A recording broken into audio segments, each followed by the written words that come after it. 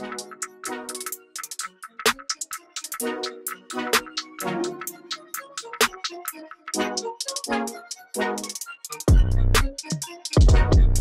is up, everybody, and welcome to the Mind, Body, and Pockets podcast, where we take lessons learned from people in the marching arts community to help you level up your life. I'm Eddie.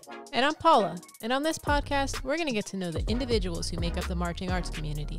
They'll share their experiences in and out of the activity and the mental, physical, and financial lessons they've learned along the way.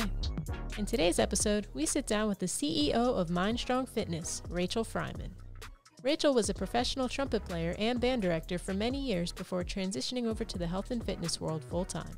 With more than 15 years of classroom instruction and certifications in personal training and sports nutrition, Rachel developed MindStrong Fitness with an inside-out approach, focusing on both the mental and physical sides to building healthy, sustainable habits. Rachel tells it like it is in this episode, busting some common myths surrounding diet and exercise. She also discusses her mindset behind health and fitness, proclaims her love for carbs, and so much more. Rachel's passion for teaching and helping others is clear, and we're excited for everyone to hear her story. So please help us in welcoming to the podcast, Miss Rachel Freiman. Rachel, what's up? Welcome. Welcome to the show. Pumped to be here, yeah. We're excited to have you. Yeah, so glad to have you. Heard so many stories, and just following your profiles, and just like, this is incredible, and I can't wait to dive deep into this journey. Yeah, audience It's is... been a weird journey, for sure. We like that around here. The audience is in for a treat, Totally. for sure. For sure. Awesome. So let's just dive right in it, right from the very beginning. You're from New York City. I'm actually from New York City, too. I grew up in the South of the Bronx. What was that experience like, just growing up in the city? And how did you even end up in Florida? Yeah, it was nuts. I swore up and down. You know, it's one of those things when you're younger, you're like so set in your ways and you're like, I will never leave New York. Like, New York is my home. I could never live anywhere besides the city. And I loved it. Like, New York to me is still home. I was born in Queens. I lived in Manhattan for most of my life. And I started out as a musician, obviously, and thought that's two things I thought I would do forever: play music and live in New York City. Wow. Nope. Right? No. My life has taken a very different path. Right. But yeah, I loved it. Like, it's my roots. It's a huge part of who I am. It gave me my drive and my work ethic and my love of adventure. It's just one of those things where once you're out of it, you look back and you're like, man, like life does not have to be a grind like that, right?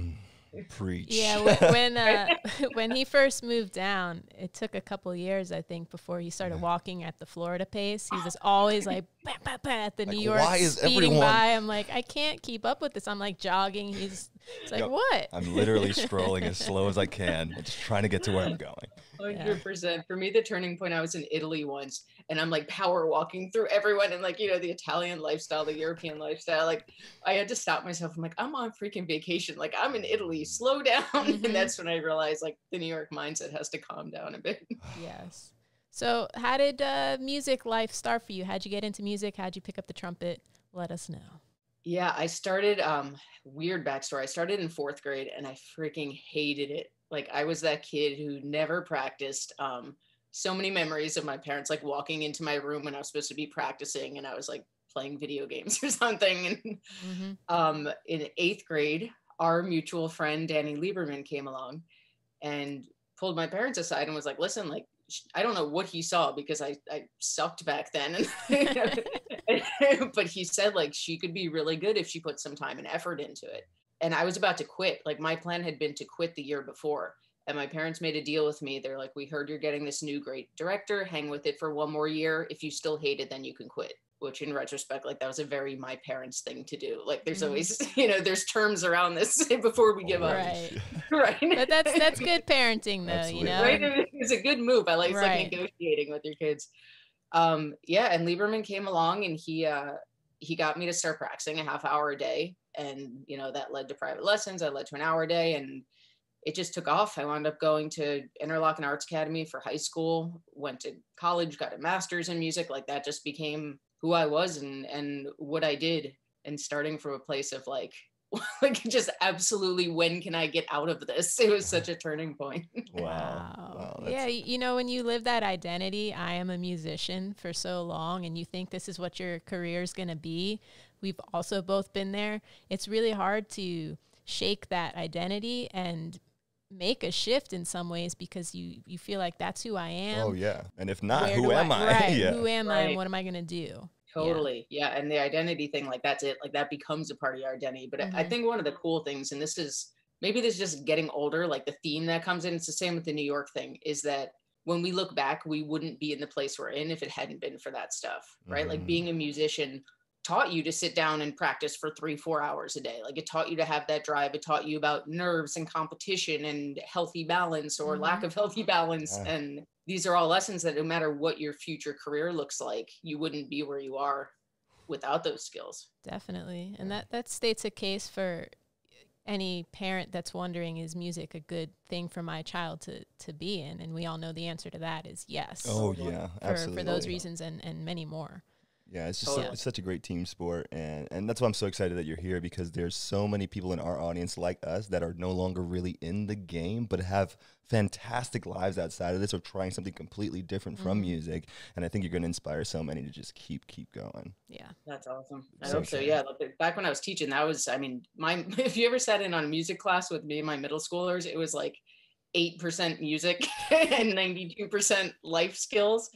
And that's what it's about. Like when parents would ask me about music, I'm like, forget the studies about brain development, which are all valid and fantastic. Right. But you want your kid to learn to like get over failure. Stick an instrument with their hand, because they're going to fail over and over and over again. And they have to learn to just keep picking themselves up. And that's one of the best skills you can have in life. And that starts from playing an instrument.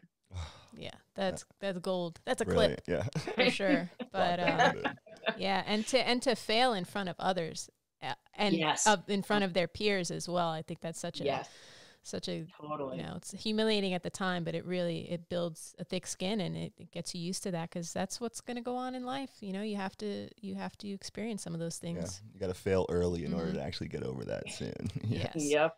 Or you just get a participation trophy, and it's like everyone gets a trophy. Right? Yeah, nowadays. But then you never experience failure, you know. Right. And the sooner you can do that, the faster you learn how to get yourself up. I love that. Absolutely. Yeah, and I see that all the time. Not to get ahead of the conversation, but one of the biggest things in business, like starting a small business on your own, one of the biggest challenges, and you know, the whole study about how like 98% of businesses fail. And what I'm learning from doing this is they fail because it's so hard not to take things personally, right? Like you do this launch and in your head, you've just spent months building it up and it's the best thing that's, you know, ever happened to the planet. And it's like crickets. And it feels awful. Like this is your heart and soul. This is your baby. You're making yourself vulnerable. And 98% of business is that it's failure. It's not taking it personally. It's what's the lesson here, and it's adjusting. And that's hard for anyone. But I feel like that background in music, like even though I never saw myself going down this path, like the reason I can be like, okay, well, that was information. Like, where do we adjust from here? That comes from getting on stage and bombing, or, you know, losing an audition or whatever else. Like, it's exactly like you said, it's that thick skin you develop. That's great. It's almost like you're mining the gold from your experiences and kind of just throw out the dirt. And you're trying not to take it personally and cry while you're doing it. Yeah, that's the dirt. You just get rid of the dirt, but take the nuggets and move on to the next thing. That's great. Yeah, totally. So you went to Stoneman Douglas, and then you went to college for jazz performance. Is that right? So I went to Douglas for 2 years. Then it was kind of a weird story. I thought I was auditioning for Interlochen's summer program. And this is a longer story, but it turns out I was auditioning for the school, which my parents knew. I did not know. They did another parenting hack. They knew that like teenage Rachel would not want to leave her friends. Brilliant. So they're like, here, just apply for a summer program. I was applying to the school. Whoopsie. Wow. Yeah. So I'm like, that's weird. I got a letter that I was granted into the school. So I did my last 2 years at Interlochen Arts Academy for high school. And one of the best experiences of my life. It's like Hippieville for teenagers. Yes, thanks, parents. That's awesome. Right? You just walk around with no shoes on and play music all day. It's the best thing ever. Cool. Yes. And then after that, did my undergrad in, I did a double degree in jazz performance and music education, and then went on to do my master's in jazz performance, and went back to New York City and spent over 10 years as a freelance jazz musician, staying up till, 5 a.m. and living the jazz life, and until I burned out and decided I didn't want to do it anymore. That's awesome. And that's like a whole lifetime ago. It almost feels like you're telling that story versus what you're doing now. Oh my gosh, night and day. Even going from that to teaching, like suddenly you're waking up at 4:30 in the morning to go be around children all day. You're like, I used to go to bed at this time. That's a totally different lifestyle. What a mindset shift. And you go from making your own schedule to being in this regimented life that seems like the days are forever, because we all know band director life just doesn't stop. Yeah, it's all day, every day. You're teaching, you're giving lessons, you're doing stuff from home. I mean, it's just calls. Yeah. Yes, totally different bag, but same schedule. Like both professions, you're teaching 12, or you're doing 12-hour days, but it's like you said, it's 12-hour days on your terms versus 12 very structured days of like having a boss and all these things you're not used to as a freelance musician. For sure. So for our listeners, Rachel and I met through music. So that's another cool thing. Glad that we got to become friends through this, but she was brought in as like the ringer trumpet player for the jazz band that I was in high school. Oh, wow. Danny Lieberman. And I remember him being like, this girl's coming in and you better learn your scales, because she's going to come in here and she's going to smoke all the guys and, she's going to be doing all these solos, to get us to like within the shape. Yeah, exactly. But no, it was awesome. And I really, we didn't really have a trumpet player at my school at the time that was really a jazz soloist, a jazz person. It was more so very classical based. And we played in jazz band, but like Lieberman Jazz Band was just like a show band, and it was so much fun. And we played, all the Motown stuff and just funk and just good times. But, when you came in, that was my first example that I had of a pretty much a peer level of, okay, so there's a side of it like this. Okay, I need to learn this. I need to step my game up. So that was cool. A really cool experience. Thank you. Yes. Yeah. And that's such a another great thing about just being in that environment. Like that was one of the things with Interlock and I loved, is like you go from very much the big fish in a small pond thing, right? Like you think that you're at this level because that's what you see around you. And then you go to the next level and you're like, holy crap, like I am not where I thought I was. Yeah. And we all need that in every area of life, right? Whether it's music or business or whatever, that's how we level up, is by getting our butt kicked a little bit. Yeah, for sure. That's awesome. I love that, because it seems like both of you actually, with what you just said, it's like you're breaking into a new phase of your life, and it just like opens up new options too at the same time, where it's like, oh, that's possible. Oh, even with the fitness thing, it opened up a whole new realm, and you were like, oh, I could do that. Oh, wait, I can go around the country. Oh, cool. Yeah. For the record, that was totally Lieberman, like trying to hype you up, because I don't think I was that far ahead of you at that point. I think it was just him like doing his thing where he's like, he's good at that. Up. He was good at that. But no, we had some good times. That we got to go to Europe a couple times and play, and I'm very grateful for those opportunities and times. Awesome. Yeah. But let's shift a little bit into the fitness. So, you were not always this jacked. I mean, No. if you guys are not watching this on YouTube, I recommend popping on YouTube just to see the physical specimen that Rachel is, because no, seriously, you're amazing. And I know I should have knocked out some push-ups before that. Right? Get ready for this. No, but seriously, you weren't always in this kind of shape. So when did fitness really become a focus for you, and when did you kind of shift into putting more time in? Yeah, it happened super organically, totally unplanned. I went through like a crazy few years of my life. Like later in life, I didn't realize I was gay till I was 30, which most people like figure that out sooner. And for me, being someone who's just very driven, very goal oriented, very like knew what I thought I was going to do from the age of 13, it was super unsettling. Like I felt super out of control. I felt like, how did I not know this sooner? And during that crazy transition, I just wanted something stable, like something that was like my thing that I knew every day I could go to when, life felt out of control. So I had a friend who was big into the gym, and I started going with her, and I wasn't consistent. Like my nutrition was a mess. I would go hard for like 3 days and then not go back for 2 weeks, like, all the normal stuff. But I loved it because it was like this goal to work towards, and it had nothing to do with how my body looked. It was about, I want to try to lift heavier than I did the week before. Like it drove me nuts that she could lift more than I could and she was smaller than I was. And like, you know, my competitive side came out. And over time, it just became such an organic process of like, you know, we are designed as human beings to go toward pleasure and go away from pain, right? So my brain started to associate like, wow, I feel good every time I do this, even if I feel sore, even if I don't feel like doing it that day. Like, I know that when I'm done, I'm going to feel so accomplished. And I'm going to feel so good that it just kept me going back and going back.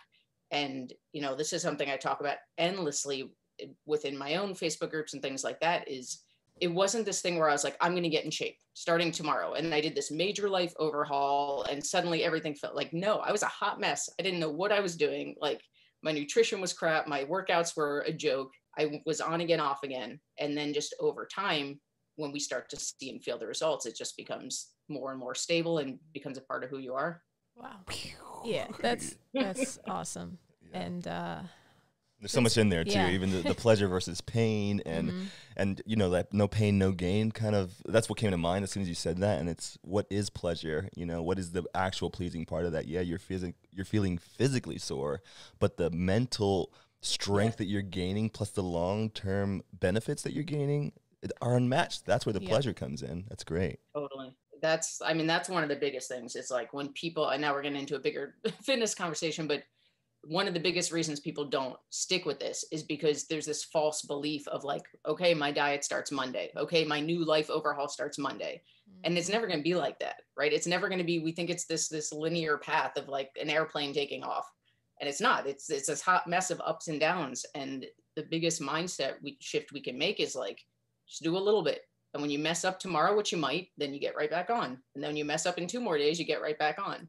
But we get into this all in, all out mindset of like, I have to. And anytime we tell ourselves I have to, or I should, or I need to, then we're creating more of that pain, more of that tension. And then we give up. Oh, there's a huge correlation to that in music too. Just yes, 100%. Like the performance anxiety side and there's and the pressure you put on yourself. Oh my God, yeah. And having to perform. Practicing the failure in that. Yes. There was a sign I'll never forget in the Interlaken bathroom. Someone painted this sign that said, someone else is practicing while you're relieving yourself. Oh my God. Like, oh my God, no pressure. But seriously. Wow. But it's true. Like when you're in that music atmosphere, it's like there were people there that would practice 8 hours a day. Like I thought the 4 hours I did was a lot. And there are people doing 8 hours. And you just get in this mindset. And that's a recipe for burnout. Not to say you can't do it and love it. But there's the difference between like curiosity of, I wonder what it would feel like to practice for 8 hours. Like, I wonder if I want to do this today and not tomorrow, if that's okay, versus I have to practice 8 hours every day or I'm going to fail. Yeah. And if I don't, I suck or whatever the things that come to mind. And then you just kind of end up in this rabbit hole and it's hard to get back from.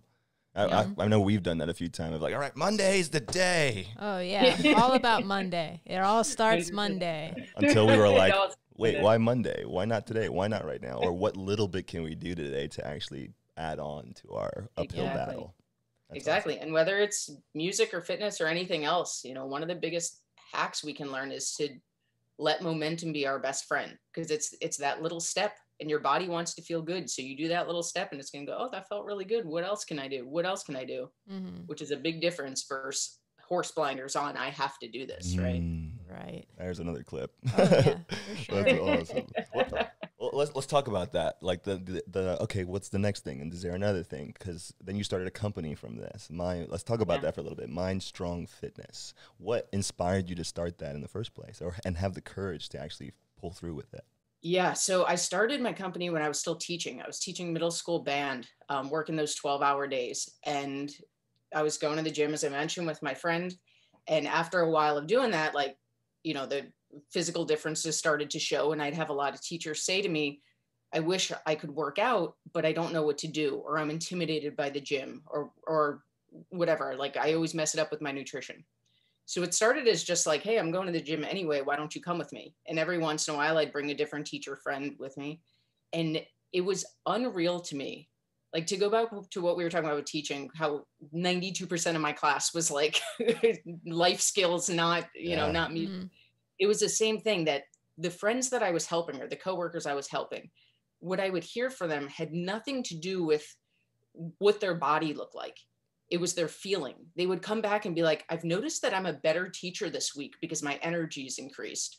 Or like, I'm showing up as a different wife this week because I just feel better about myself. And still, like, it gives me goosebumps right now saying it. And to me, it's the same reason I taught kids. Like, it's not about the logistics of what you're doing. It's about the feeling behind it. And I was like, oh my God, especially in the health and fitness industry where there's so much BS and it's so confusing because everyone wants to sell you the newest quick fix fad thing.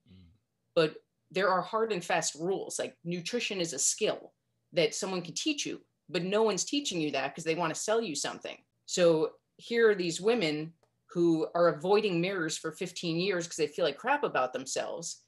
And their lives are starting to transform within like 3 gym sessions. Like, in 3 gym sessions, you haven't lost any weight. Like, not much has changed, but everything's changing internally because of how they're showing up. Yeah. It's their mindset. It's their energy. It's how they're viewing themselves. And for me, I was like, that's it. Like, this is what I want to do. Wow. But I struggled for a while because I was like, the world doesn't need another personal trainer. There are millions of them out there. But what there aren't millions of are people who are actually teaching truth behind this, right? Like, there are people who will tell you cut out carbs, or people tell you do the shake system. It worked for my cousin, whatever. But there are very few people who are going to say, listen, nutrition is a skill and you don't need to pay $200 a month for the shake system. Invest in learning it once. Like, give me 8 weeks and I will teach you this and you're never going to need me again. And to most people, that's not smart business because you want to keep, you want to hand them a fish each time they're hungry instead of teaching them to.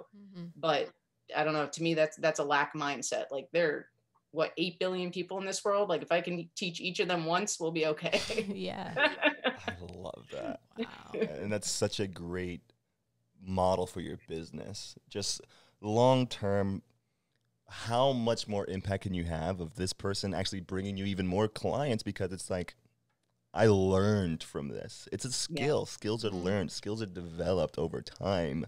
But it doesn't take literally 5 years with a personal I love that. Right. I love that. And there's less on the hook, or just like, it feels less like a sale, it's more like a relationship.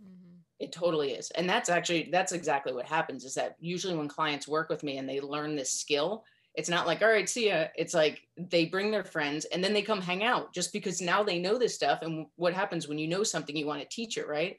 So they still hang out in my Facebook groups to chime in and be like, oh, when I learned macro tracking, like blah, blah, blah. And then you become a family, just like, we had our band families, we have our little MindStrong family.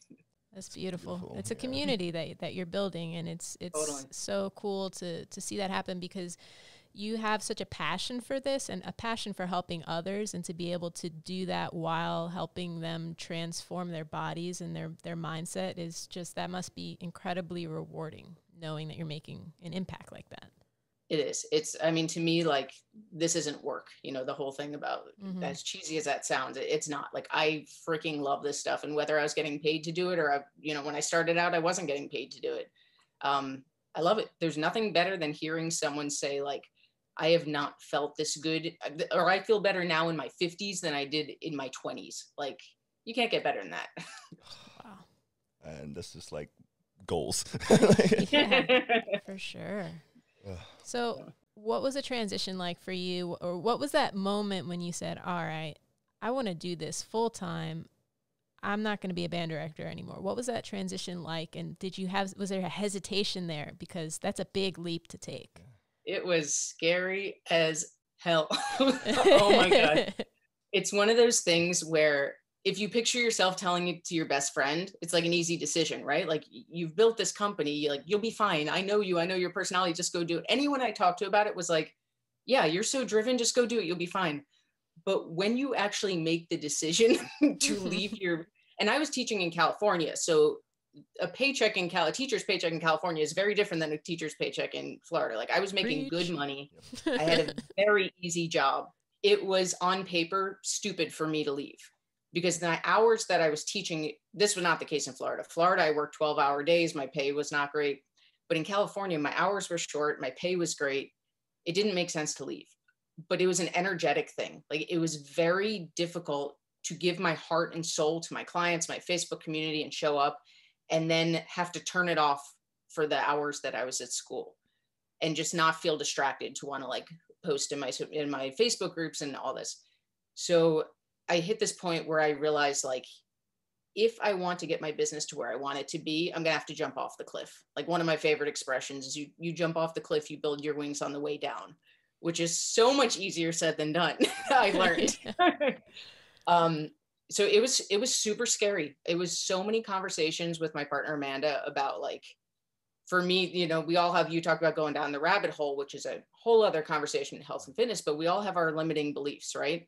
And for me, I was brought up in such a family where, like, your financial status equals your success. So giving up stability and jumping into an endeavor and starting from nothing, like knowing I'm not going to have a solid, steady income for a while, was so freaking scary. Yeah. I'm getting nervous just hearing right? it. And it's one of those things where, like, when you think about it in the terms of like someone else, it's easy to be their cheerleader. And when you actually do it, it became so much bigger than business. Like, I had to do serious internal work about my own beliefs about what does success mean, right? What does abundance mean? And it was the best decision I ever made, because there really is an energetic shift between putting your all into what you're passionate about and splitting up your time. And I don't think you can, I think there's a point where you have to jump. I don't think you should do it too early necessarily, but I think there comes a breaking point where, like, it's the whole burn your boat thing when you get to the island. Like, I have no choice but to make my business succeed now. So I'm going to do everything. Like, I thought I was working hard before, and now I'm going to work smarter, because there's no other option. There's so many gems in there. But it is scary. Holy crap. I had no idea what it was going to feel like. It's like, if you've ever done, I've never gone bungee jumping, but I've done like those Tarzan swings, which are essentially that, where when you watch from afar, it's like, oh, that looks awesome. And then you get to the point you actually have to step off, and you're like, you want me to just step off this ledge right now? Like, can you push me something? Yeah, something. No, you got to leap. You have to actually be the physical one to take the leap. And it's that step. Once you do it, it's fine, but it's that step off that you're just like, could you just push me? Like, someone forced me to do this. Yeah. Right. And it's funny because that's just mental, right? Yeah. All mental. There was so much in there, just even talking about what does abundance mean, and the pain versus pleasure. And it's funny how much you weren't talking about fitness, because there's so much that correlates with the actual brain and your feelings and how it impacts your approach to what you're actually doing. It's giving me like strength to just even know that it's possible, you know? Yeah. Because it's scary. It's super, super scary. Absolutely. And I'm guessing that's where the MindStrong name came from, that correlation between the mind and the body. They work together. So actually, MindStrong Fitness was originally called Unleashed Fitness. And this was talking about failing a million times. I did everything. I had a website, I had business cards, I had t-shirts, I had shaker bottles, and then I found out the trademark was taken. So yeah, and that was like the first month of starting a business, and then I had to start all over. But yeah, for me, a lot of MindStrong, part of it is just the idea of education. Like, I don't consider myself a personal trainer. I consider myself an educator. Like, I will always be a teacher. The other part is, so much of what I do has nothing to do with health and fitness. It has to do with these limiting beliefs we all have. So I work with these women who have just hit this point where they believe, my whole family's overweight, so who am I kidding thinking it'll be any different? Or, you know, I lack willpower. That's a huge one. They're trying to do these diets that go against human nature, and they're taking it to believe that something's wrong with them. So a lot of the work I do in my programs, it's not just the nutrition plan or the daily workouts, that we actually do mindset tools. Like, we do journaling about what's coming up for you as you do this. What story are you telling yourself? And we literally work to rewire your brain for, like, no, like, it wasn't me. It was the fact that I was trying to cut out carbs, and that's not going to last for any human being. I don't care if you're a Navy SEAL, like, that's not on me. That's on the system. I love that. The combination of education and this whole wiring our brain for empowering beliefs. Let's go down that rabbit hole a little bit, because we've been hinting at it, we've been peeking in there, but we might as well dive all the way in, because, well, what triggered that for me was when you said the boats quote, like, if, what is it? Burn the boats. Yeah, if you're trying to take the island, you got to burn the boats, and that completely rewires your mind of there's no way out. The boats are gone, and this island is ours. I don't care who's on here. I'm going to get it. Let's talk Yeah. about the mindset that it takes to really pursue health and fitness. Yeah, the biggest thing, and this goes back to what we were talking about before, is when people say to me, if there's one piece of advice that you can give someone who's starting out, it is hands down, get out of the all in, all out mindset, which sounds like it's contradictory to the burn your boat thing, but it's not, because what you're committing to is this is a lifestyle. Like, get out of this idea of I'm either 100% on my diet or I've already messed it up. So let me go house, a whole pizza. Mm-hmm. It's, you had a slice of pizza. Awesome. Did it feel good? Like, did it align with your goals? If it didn't, then let's make another choice. Not on Monday, not next week, like right now, the next bite we take of something. And the biggest shift is understanding, like, I'm not on a diet. I'm not on this new health kick. It's not this life overhaul. It's like, yeah, I'm dedicated. I've burned the boat of the old lifestyle. Like, I will literally never diet again. So now I'm going to learn to do this in a way that's sustainable without these gimmicks and these fads. And I've burned the boat of all in, all out. So when I mess up, which we all will, it's just right back on. Like, there's no more in, out, on, off. It's just clicking in my head because I immediately started thinking about when I used to smoke cigarettes, and that was an identity shift for me. You know, it was from I'm a smoker to not that I don't smoke. It was I am not a smoker. I do not do this, and that was my that was my island, my new island. And I took that over, and it was a whole nother shift when I stopped thinking about my identity being correlated to that, or just like I just eat unhealthy. It's like, or I'm trying to eat healthy. Mm-hmm. It wasn't well, I'm on this diet. I have this prepackaged meat. It was I just don't eat like that anymore. Now I eat like this, and it's part of my identity. Totally. Yeah. I don't know if this was like a meme or a coach I saw post. It was like, I am blank. And they say, whatever you fill in the blank is one of the most powerful things you can do. Because when we labels can be dangerous, but they can also be really good, right? Like saying I'm not a smoker is very different than I don't smoke, Mm-hmm. right? Saying I'm a person who jumps from diet to diet, like that is a belief that you're holding about yourself, as opposed to I'm committed to a healthy lifestyle. That doesn't mean you're never going to eat junk food. Doesn't mean you're never going to, drink alcohol or anything unsustainable like that. It means that when we do have those moments, we get right back on, and they're all part of a healthy lifestyle.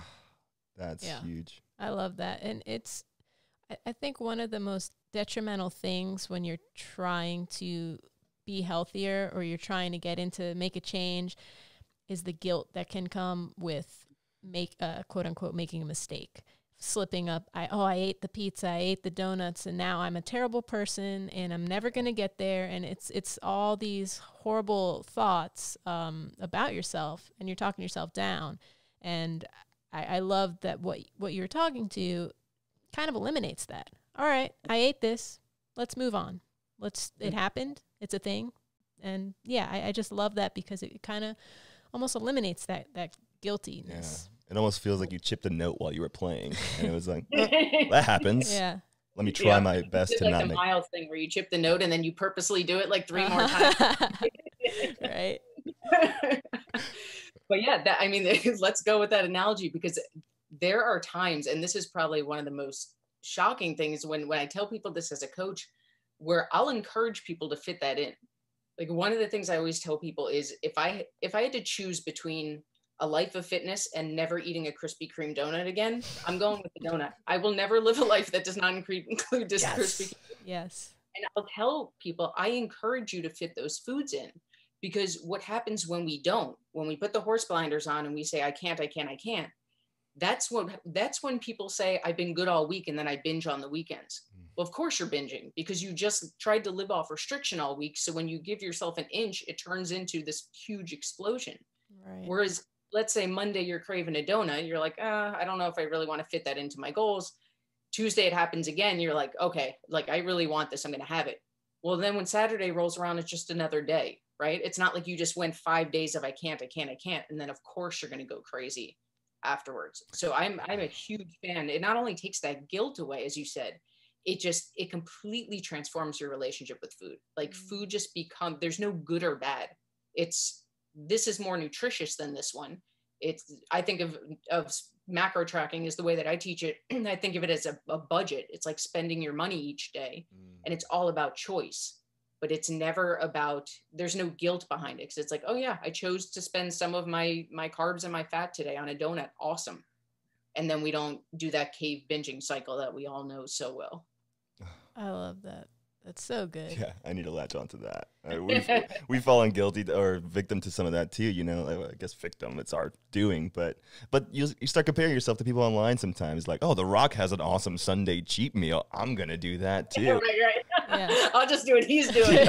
Like, oh, come on, be serious and be real with yourself. And shift your identity to that mindset. That's a game changer for me. Totally. And that was a long lesson to learn. Like when I started, to go back to the conversation, when I started, like I was lifting heavy. Even when I got consistent with the gym, my nutrition was still complete crap. I just wasn't seeing results. It was so frustrating. I went like a solid year of being consistent in the gym and nothing was happening. And it's because nutrition is literally 90% of the game. And I was doing exactly what you just described. I would eat quote unquote clean five or 6 days a week. And then on the weekend, I would have an epic cheat meal. Like my second date with Amanda was a full pizza, a full thing of baked ziti, garlic knots, and dessert for myself. It's a true story that our waitress was like 8 months pregnant and said, I can't eat this much. Oh my gosh. That's one of her favorite stories to tell. Incredible. And then I wondered, why aren't I seeing results? And it's like, it doesn't matter if you've been good all week. If you're eating that many calories on the weekend, and you're not fitting that into your plan, like you're not going to see results. Yeah, that's like overdrafting on that money you're talking about, that macro bank. 100%. If you're trying to be stingy with your cash, so stingy all week that you go out on Saturday and a few drinks lead to dinner and dinner leads to the club and everything, and now you've just undone. I don't like to use the word undone, but you know what I mean? Like you've gone over your budget. Yeah. And it's simple math. Like with weight loss, it's calories in, calories out. And the way that we avoid getting to that point is by not doing the restriction thing all week long. I love how you correlate that to the money in the bank, because I'm just thinking of basically the overdraft fees that come with it. Or sometimes when you're in the red after you swipe and you're just like, oh, now let me go work out this other job and let me try to make up for the weekend, or let me get 2 cardio sessions in and it's like you just start bargaining with yourself. Yeah. It's back in that rabbit hole. Wow, I love that. And that's what, I mean, the way that I teach macro tracking, that's what it is. It's like you have your daily budget of what you're going to spend, and then it's all choice. Like if you want to eat that donut, you're going to spend a bunch of carbs and fat. Awesome. There's no guilt around that. It's just a choice you made. And then you'll be a little stingier with carbs and fat the rest of the day. But guess what? Tomorrow you get a new budget. So it's all good. And at the end of the clean day, slate. Yes, 100%. And it's all choice. There's no foods that are off limits. There's nothing you can't eat. It's about how do you want to spend your budget each day. And you have to spend every day. That's You the have thing to too. spend. You have That's to. totally it. And talk about the guilt. You mentioned the guilt the other time. There are nights I'm literally standing over the sink, like eating peanut butter. And Amanda will look at me and I'll be like, I have to hit my fat macros for the day. And that's what it is. Like, I have to spend it. Right. And how much fun is that? Like, talk about transforming your relationship with food. Like, pasta is not a treat or guilt. It's something that I have to eat to hit my carb macros. Game changer. Yeah. That's a total game changer. That is so good. So besides the I'll start Monday attitude, like what else kind of holds people back when it comes to making a change or getting started in the whole health and fitness thing? And how can they kind of bust through that? Yeah, I think so. The other piece to the puzzle, we've been talking a lot about nutrition, but when it comes to workouts, I'm going to continue with the money analogy. Like most women think that cardio is a necessary evil. Now, some people love cardio, and if you love cardio, do you, boo-boo. I hate cardio. I haven't done cardio in years. That New Yorker came out just now. Like, do you, boo-boo? I love that. But most women are intimidated by weights, right? Because the weight section is predominantly men making weird noises and, sweating. And it's weird and awkward. It's weird and awkward, especially for a woman when you're not sure what you're doing. So, and then they have this belief that, well, I don't know how to lose weight, so I'll just spend an hour and a half on the treadmill, even though I hate it. So the analogy that I like to use to go back to our money thing is that cardio is like money in your checking account. Like it's great to have, it's important, but it's not doing anything for you. Like you have to actively be working to put money in your checking account. When you lift weights, we'll pretend that high interest savings account still exists. It's like a high interest savings account because you could be sitting on the beach drinking a margarita and your money's working for you. So when you lift weights, the way our body is designed is that the more lean muscle mass you have, the faster your metabolism runs. So by building that lean muscle mass, you can be chilling out, not doing a workout, and your body is still processing calories faster. So one of my goals within MindStrong is getting women comfortable with lifting weights because it's more bang for your buck. Doesn't mean never do cardio, but you have a choice. If you don't want to do cardio, you don't have to. We just adjust your nutrition. So to your point about how to start, it's all about momentum. It's all about starting small. Like right now, if weights scare you, literally pick one exercise. Like go on YouTube, Google arm dumbbell exercise, like any words you can think of. Find one video and do it, and then do it again tomorrow, and then do it again the next day. And at some point, you're going to naturally be like, okay, I got the hang of it. Let me add another one to it. Like you don't have to force that part because it's going to happen.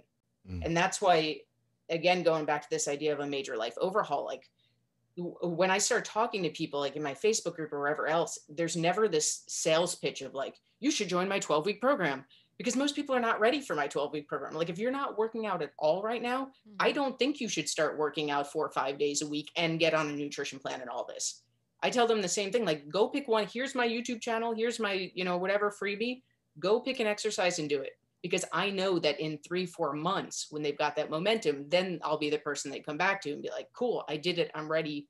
What can we do from here? But it always comes down to this letting momentum be your best friend idea. That's great.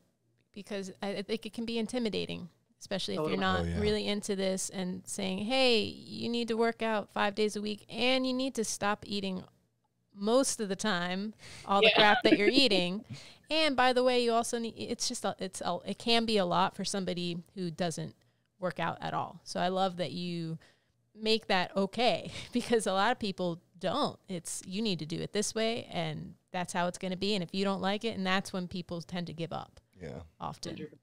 100%. But just to dive in a little bit, because you mentioned find a YouTube video, I just want to shout out your videos that you make, because I think they're so helpful. They're on YouTube and Instagram. Is that right? Yeah. Yeah. So Rachel goes through 2 wrong ways to do an exercise, and then the third video slide is the correct way, which is super helpful. Even if you do lift, maybe you're not lifting correctly. So I think it's great for beginners, especially, to just check it out. I showed Eddie saw them, and I'm not a beginner, but I was scrolling through, and then I was just like, wait, that's wrong. Hold up. Let me swipe through, and it's like, oh, I had no idea, because my focus wasn't on the right spot or the right formation, or didn't realize I was doing something that was being done. Game changer. Yeah, super helpful.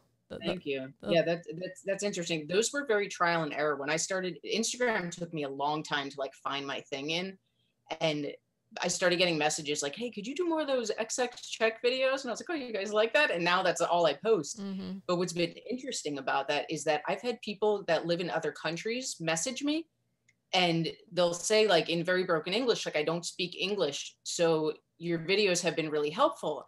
And I never would have thought about that. Wow. I had one guy, I forget where he was from, but it was the same gist. Like, he's like, I don't understand most fitness tutorials, but this is such a clear visual of what not to do. And I was like, what a cool social media world we live in. Yeah. That's awesome. But that came about, and that's just like in my programs, when I do video tutorials, again, it came about by learning the hard way. Like when I started training, there's a true story. When I started training and I went to the gym with my friend, her name's Dana, that I used to go to the gym with. Literally, the way that I learned was she would go first. I would take a picture of her. Then I would Google any description I could think of about what she was doing. So I'd be like, bicep cable high, because she had like the pulley thing and it was high and it was biceps. And then that would show up high cable curls. I'm like, okay, that's what it's actually called. So then I would Google high cable curls and find a video of someone doing it. And I would do this for every exercise. It took forever. Wow. And I was always injured, because watching a video of someone do it or just seeing an exercise name doesn't teach you correct form. So when I do videos for my programs, like Ignite is my 12-week program, and I have exercises, it's not just like me silently doing biceps curls. It's me saying, like, notice my elbows here, notice my arms aligned. And then to your point about the Instagram post, I'll say, here's some common mistakes people make. Because what happens is, because we're intimidated by the gym, because we're new, we're looking around seeing what everyone else is doing. And we're like, wait a second, my video I saw on YouTube looked like this, but they're doing that, so they must be right. And then we try to copy them and it's not right, and we get injured. So knowing the mistakes to watch out for can be just as important as knowing how to do it to get results and to avoid injury. Yeah, and that's that teacher in you. 100%. That's why I don't consider myself a trainer. Like I am a teacher who needs to be like clear and patient and organized. That's not words I hear associated with personal trainer. Yeah. Very often. Yeah.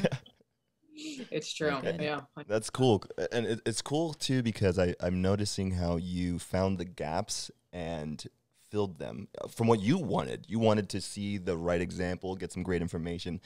One, you didn't have a picture of someone doing it. You didn't know the name of it. And then you're just kind of adding on and filling in the gap for your audience so that they have the tools that you didn't have when you were going through it. That's brilliant.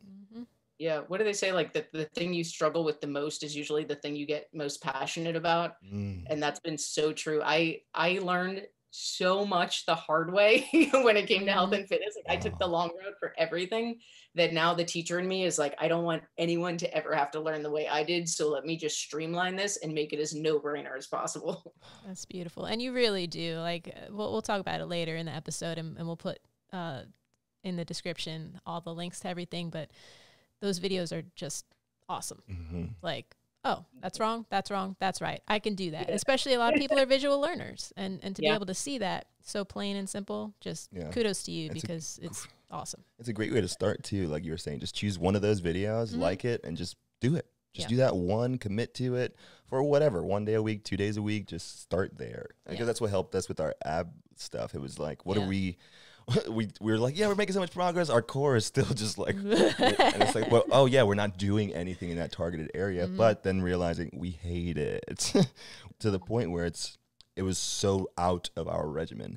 But once we found a YouTube video, literally 5-minute abs, literally just Googled 5-minute abs, came up and just did that 3 days a week, 4 days a week, 5 days a week. And it was like, do we have 5 minutes? You have 5 minutes. This conversation is longer than 5 minutes. Right. And just do it. Yeah. Totally. Yep. And this goes back to our music conversation. One of the things when you're teaching young kids who are just starting, right? I used to always say to them, what do you think is better, to practice 2 hours 1 day a week or 10 minutes 5 days a week? Right. And it's a no-brainer answer. It's the same thing with fitness. Like what most of us do is we go super hard that one day. Like, this is day one of my journey. I'm going to go to the gym for 2 hours. If we can't walk for the next 2 weeks, right, we never go back. So it's the same thing as music. Like, go do a 15-minute workout like 2 days a week to get you going. And again, that momentum, your body's going to go, wow, I felt really good. What else? What else? What else? And next thing you know, it's 6 months later, you've completely formed new habits, changed your life. That's that could be another program for you right there. It's just like how to get more while doing less. It's like, that doesn't work. No, it actually does. Why would you go so hard for 1 day when you could just break it up into these rehearsals or practice sessions or lifting weight sessions to actually take it to connecting dots over here. Love it. That's great. I know you're going to like this one. So there are a lot of myths in the health and fitness world. And I'd like to know if you have any favorite myths that you'd like to debunk for us here today. Oh, Lord, there are so many. I formed a company off these myths. The biggest one, well, I'm not going to dive into this one because we've talked a lot about nutrition, but don't cut out carbs. I'm just going to make a blanket statement. Unless you hate carbs, I've met people who are gluten intolerant. I've never met a human being who hates carbs. Unless you hate them, blanket statement, don't cut them out. The biggest myth that hurts my heart, because so many women, especially, not just women, but especially women, are so well-intentioned and they're putting the time and they're putting the effort and they're not seeing results, is because this idea of low weight, high reps is complete and utter BS. It is such a falsity. And then you see people who are so dedicated and they're lifting weights every day and they're into their routine and they're not seeing results. And the answer is that you're doing it wrong. And that's not a knock to you. It's a knock to what's being sold. Right. And this becomes, I get heated about this one because it's such a marketing pain point. Like, you guys know, you've worked in marketing where you know that one of the techniques you're taught is like touch into people's fears, right? Tap on their fears. So they know that women are afraid of getting bulky. It's a very common thing. I don't want, like, even I don't have huge muscles, but I have big enough muscles where a lot of women don't want to look like me. And that's awesome. It's not for everyone. But they've associated lifting weights with getting bulky. So they've sold this idea, mass marketing has sold this idea that the way to avoid getting bulky is to use low weight, high rep. And it is completely not true, because the way muscle growth actually happens is when you're in the gym lifting weights, you're not building muscle right then. You're actually creating little tears in your muscle fibers. It's when you rest and you eat and you sleep and you recover that those muscle fibers heal and your muscles grow. So these women, especially who want like lean sculpted arms, you can't get that unless you actually create those muscle tears. And the only way to do that is by pushing your muscles to lift heavier than they currently can. So if you're lifting a little 2-pound weight that's too light for you and you're sitting here doing 100 reps, like you might burn some calories just the same way I'm burning calories doing this, but you're not going to build muscle. And what we need to understand is that nutrition determines how your body shapes up. If you're going to build big bulging biceps, or if you're going to lose and get those lean sculpted muscles, that's all nutrition. But no matter what your goals are, you have to push yourself to lift heavier than you can. And that's so hard to get our heads around because it's so different than what we've been taught all these years.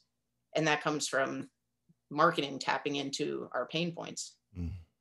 And that's exactly it. It's all emotion driven. And if that's a hack for you guys, if you're looking at a marketing campaign of any sorts and you feel any sort of feelings, they probably got you. So stop right there. Stop right there. Turn it off. And I just got shift. a memory of that. The dog in the eye. No. Yeah. That is the mother of all commercials. Oh my gosh. Yeah. Talk about emotions right there. And it's so true what you're saying. There's so many things that tie up with the emotional side of it, or the expectation, or the mass view on something that you end up playing into that versus playing into what your actual goals are. That's incredible. 100. Yeah. And that's all of the health and fitness industry. That's why I started this company, because whether we're talking about carbs or point systems or shake systems, most people believe that the reason it's never worked is because they haven't found what works for them. And the reality is that nutrition and weight loss is math and science. Barring some major medical condition, there are hard and fast rules that work for every human being. It's not a matter of your body type or your blood type or anything else. It's that you have not learned the skill of nutrition yet. And once you do, it 100% will work. It's not a guessing game of, I can't believe Rachel's program worked for me. Like, this is not Rachel's program. This is me teaching you the laws of how the human body is designed. And if you follow them, they work. But that's not a great sales pitch for an ad scrolling through Instagram. But it's true. Right. But it is truth with a capital T. Yeah. I love that, because you cut through the BS, and it's a beautiful thing, because you have to really wade through the waters of people trying to just make a quick buck, or this worked for me, but it's probably not the best thing to do, but you should try it because it worked for me. Like the whole keto thing, really. I don't know. I don't want to dive into the whole thing, but that just seems wrong to me. Yep. It's not sustainable. And like, let's just think logically. If like bacon is okay, but bananas are the devil, like, does that seem okay before we talk about anything right? Than that? That's all you need to say. But if everyone else is saying it, and that guy's ripped, and that's part of the marketing ploy. The Atkins thing back in the day. I remember my mom was doing that, and at that point, if I could have a Baconator every day, that would be there you like, go. Right. I mean, who wouldn't? But stay away from apples, because they'll get you. Yeah. I'm curious now, because it's so uplifting just seeing your mindset and your strength, and how you've really, really set a whole new life for yourself from where you came from, what you studied, all the way to where you are now. If you could go back to the version of you that was really starting this company now, but still teaching, even didn't know you were gay yet, like that confused version of yourself where you were saying that you had a lot of revelations during that time, what advice would you give yourself? Like, if you could literally go in a time machine right now and talk to that version of yourself, what would you say? And like, what would you foreshadow for the future? Oh, that's an interesting question. I remember when I was in that that period of time. I was going, in addition to lifting weights, I was going to yoga. It's the only time in my life I've ever done yoga consistently, and I loved it. I used to do hot yoga. And I remember standing outside the yoga class, and I ran into a friend of mine who is now, at the time, she wasn't a life coach. Now she runs an amazing life coaching business. She is the best I've ever met. Her name's Tracy Litt. I'll shout her out. And I hadn't seen her in a long time. She didn't know what I was going through. And she made the mistake of very casually being like, "Hey, what's going on?" And like the floodgates opened. Yeah. I was like, "Oh my God." And she gave me a hug and she said, "Stop trying to figure it out." And I was like my brain does not comprehend that. Like there's a problem. I need to fix it. I'm very task oriented. And she was like, "There's nothing for you to fix. Like, leave it. Just keep doing what feels good and it will all settle down." And at the time I was like, I really appreciate that advice and I'm not going to take it at all because I have to figure this out right now. Yeah. Yeah. And it's so true. Like that's one of the biggest things I've learned as I go through this is that, I mean, with business, you have to figure things out. There's more of a logistical side to it, but it's this detachment of, I'm going to try this. I'm going to put my heart and soul into it. And I'm also going to know that if this doesn't go as planned, it's like you said before, we're sifting through, we're picking out the gold nuggets, and then I'm going to move on to the next thing. And I'm not going to let it be a hit to my ego. I'm not going to take it as a reflection on myself or my identity. It's just all information. I think that's the biggest takeaway I've learned is that everything is just information. Like, oh, you're gay. You never noticed it before. That's interesting. Like, wonder why it took you so long to figure it out, right? You did this big launch. It didn't go as according to plan. That's interesting. I wonder why. And it's just all information that has nothing to do with your self-worth, your ego, anything else. Or your happiness. That's what it seems like. Yeah. Yep. I love that. Yep. Beautiful. Totally. And that goes back to what we were talking in the beginning about, you know, it doesn't matter what you did in the past. It had to happen to get to where you are, right? Like I could go back in time and say that to my past self, and it would have been the same answer I gave to Tracy. I've been like, that's cool. I'm not going to take that advice, right? You have to live through the experience to be able to take that advice. So it's all a journey. Yeah. We hope you enjoyed this episode with Rachel Freiman. Follow Rachel on Instagram at @MindStrong to have access to all those awesome workout clips we mentioned during the episode. She has an amazing podcast named Becoming MindStrong, so make sure to give that a listen. There's tons of valuable information in those episodes. Also, check out MindStrongFitnessCoaching.com to find her ebook, coaching services, and more. Follow the MBP podcast on Instagram at Mind, Body, and Pockets, and subscribe to us on YouTube, Apple, Spotify, and anywhere else you listen to podcasts. Thanks again for the support, and as always, keep taking steps to level up your life.